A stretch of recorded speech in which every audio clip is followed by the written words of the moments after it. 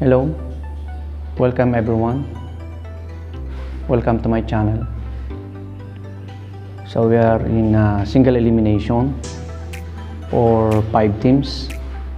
Today we are going to draw the diagram and game schedule for 5 teams. But before that, let's find out the number of games, number of buys for 5 teams. So since we have 5 teams, we have 4 games, and then since 5 teams is out from this power of 2's, meaning it has buy. So the formula to determine the buy is buy equals power of 2 minus n. So the next higher power of 2 to 5 is 8. So meaning 8 minus 5 equals 3. So we have 3 buys. Now, please take note that we use the asterisk to determine the buy. Now, let us now distribute the buy properly. So if we have only one buy, so it must be on the top of the upper bracket. Then if we have 2 buys, it must be on the bottom of the lower bracket. Since we have 3 buys, so we have no choice but to make 4 as the third buy. Meaning, we have 2 competing teams in the first round, 2 and 3. Let's see what will happen on our diagram for 5 teams.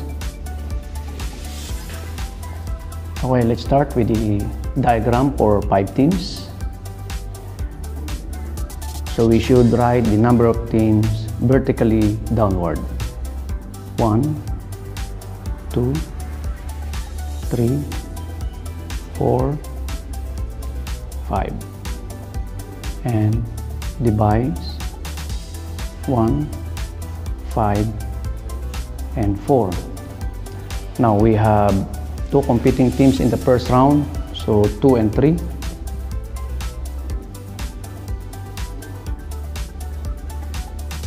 For game 1. Now the buy can now play in second round. So this will be winner 1. So from the top,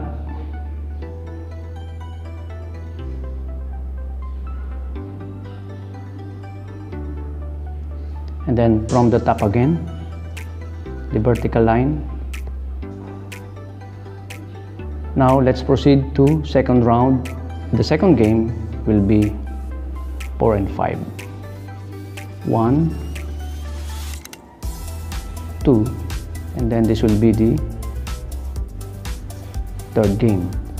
Now let's have the result.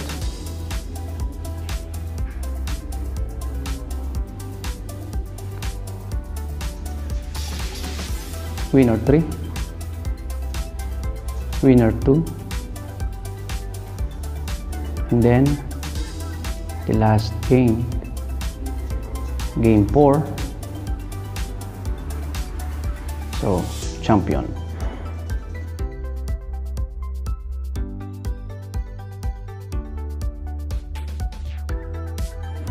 Now let's proceed to game schedule.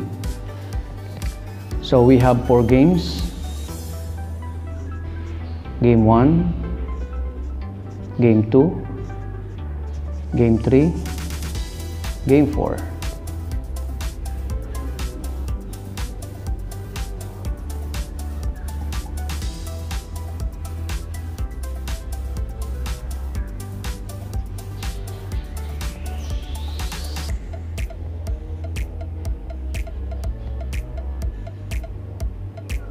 Then champion.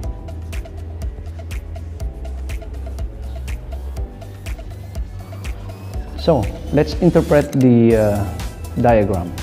So in game 1, we have 2 versus 3. In game 2, we have 4 versus 5. In game 3, we have 1 versus winner 1. In game 4, we have winner 3 versus winner 2.